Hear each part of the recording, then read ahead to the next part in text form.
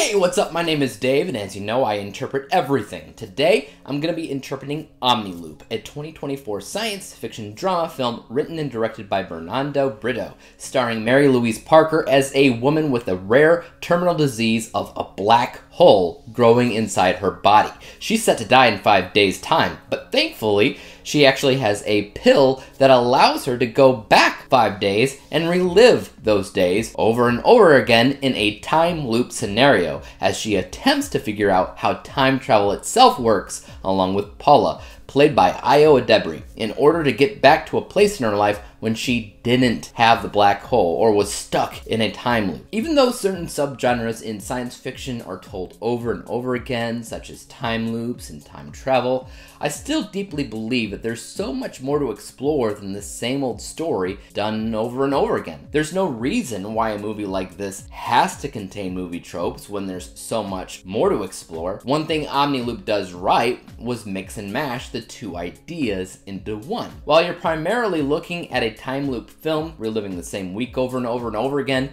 it's also attempting to break down time loops in general in correlation to time travel in order to control time and fix the cycle. In a nutshell, that means the concept here works pretty well. There's also a subtle, kooky atmosphere going on in the movie that's hard to explain, but if you're familiar with independent, lower budgeted sci-fi films, then you'll more than likely know what I'm talking about. And whenever you have films that can't rely so much on visual stimuli, you have to instead rely on performances, atmosphere, and maybe a touch of cinematography, all of which are pretty good for Omni Loop. Unfortunately, if I were forced to choose positives in the movie, that would most definitely be it. And even so, that's grasping at straws, because even though the performances weren't too bad, and even though the cinematography was sometimes better than it was bad, it is 100% repetitive, and you'll likely stop caring about these things as the film progresses, because it just becomes boring. The introduction of everything is the best part of the movie. The way that it explains what's going on is honestly explosively promising,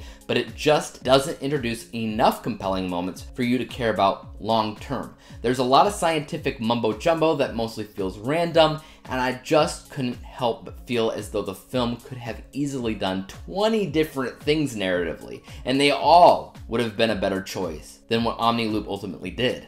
Suffice it to say, I'm disappointed. I think that Mary Louise-Parker, and especially Edebiri, are both great actresses. Io specifically has been climbing the ranks of success lately, and I'm not gonna lie and say she did a terrible job here because the movie's kind of bland. Not at all. I'd argue that she was easily the best thing about it. It's just an unfortunately tedious and cinematically monotonous film.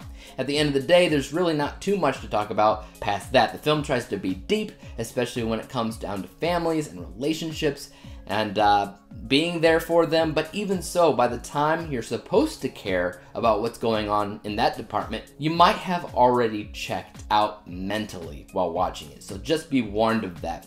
Overall, I'm gonna give this a letter grade of D+. It's one of those movies where you can tell it could have been a lot better if only it did something else. And out of the easily 20 different routes it could have taken, the one option that would be the most tedious is ultimately what it took. Ah well, maybe I'm wrong. Maybe you'll love it. Who knows? Let me know in the comment section down below. And as for YouTube, you guys know what to do. Hit the like, subscribe button, and bell to be notified when I come out with my next movie review, whenever and whatever that may be. But until then, peace out.